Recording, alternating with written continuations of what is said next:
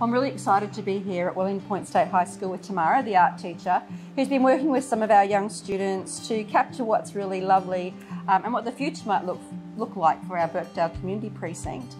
They've been out on site. They're one of 9 groups that have been selected to be part of this journey, and I'm kind of interested to know what you saw in their faces when you took them out on site, and maybe talk a little bit about what you're seeing on these wonderful pieces of timber that was felled timber, which will be captured and kept for many years. Yeah, so we, the kids had already done a little bit of research, and a lot of them had a lot of stories anyway that connected them to that Birkdale precinct anyway. So being able to go on site was really exciting for them. And so then we came back and solidified those ideas. They did lots of research and they've all been drawn to different aspects, and some of them are the history, but a lot of them are looking forward to what they will be able to experience on site. So we've got lots of designs to do with kayaking, bushwalking, that kind of thing. So that's a really exciting element for the students. Is this Tingalpa Creek? Yeah. Okay. So give me a perspective. Is that coming? So it's coming out towards you. Okay, and that's going inland? Yes, that's this guy there. Yeah. And that's going inland. Yeah, okay. Excellent. Where did you get that thought from? Just going up the creek with my dad. You kayak or canoe? Yeah, kayak. Do you, Up there. are you a member of a canoe club or anything like that? No, just do it. Okay.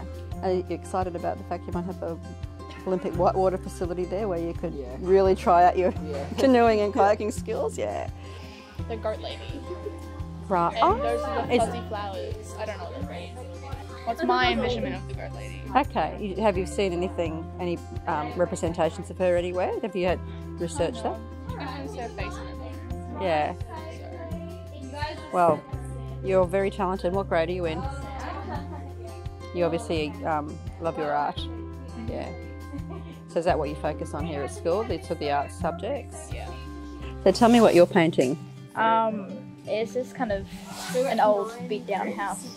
Because on the site there was some old beat down like farm, and I thought it was pretty cool. So The milking shed? yeah, I think so. I think that's what it was. There's a couple of pavilions. Once upon a time, milk was actually delivered to your home in like a 600ml bottle, and it had a lid on it that said Pines Dairy, that they would have actually been selling milk from this particular, where they milk their cows and sell it on.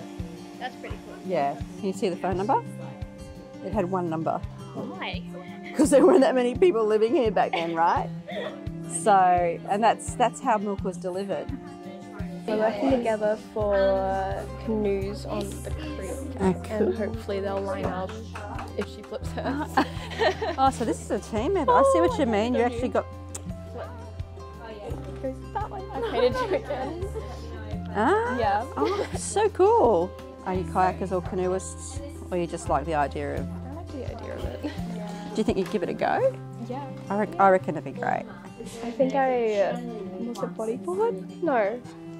Stand-up paddleboarding. Oh, stand up, yeah. On camp once. That was fun. Yeah, I bet. I would be so embarrassed because I would fall off for sure, but I think sitting in a kayak, I think I could probably manage.